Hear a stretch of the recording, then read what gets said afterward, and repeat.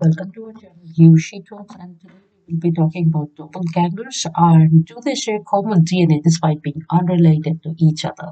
We have more details. Please continue to watch this video. If you've ever thought you have an identical twin out there that you're unrelated to, guess what? You may be related to your doppelganger.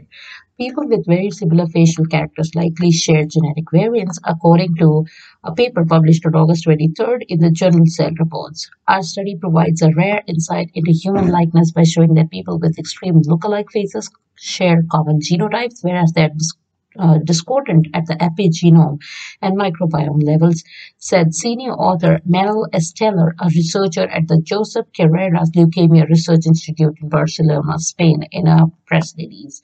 Estella and his team were inspired to look more into the phenomenon as more people post online of having a virtual twin without being genetically related to them.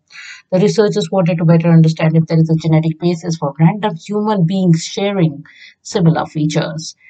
They recruited 32 pairs of lookalikes from Francois Brunel, a Canadian artist who was inspired to work on a photography project titled I'm Not a Lookalike after discovering his own lookalike. Rowan Atkinson was an English actor. The participants provided saliva for DNA test as well as completed comprehensive questionnaire about their lifestyles. The researchers used three different facial recognition algorithms to objectively measure the likeness of the pairs after obtaining their headshot pictures. The unique set of samples has allowed us to study how genomics, epigenomics, and microbiomes can contribute to human resemblance. 16 of the lookalikes pair had similar scores to identical twins when analyzed by the same software. The study compared the DNA of these 16 pairs to discover if their DNA was similar, finding that 9 of these 16 pairs clustered together based on 19,277 common single nucleotide polymorphisms. The study also found other characteristics such as physical traits, for example, weight and height, as well as behavioral traits such as smoking and education, also correlated in lookalike pairs.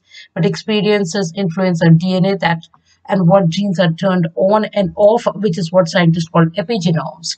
And the environment influence our microbiome, the mix of bacteria, fungi, and viruses inside us. The study found that even though the participants had similar genomes, their epigenomes and microbiomes were different. That's all we have in today's video. Please continue to watch the space for more informative news. Thanks for watching us. You have a wonderful day ahead. Bye bye.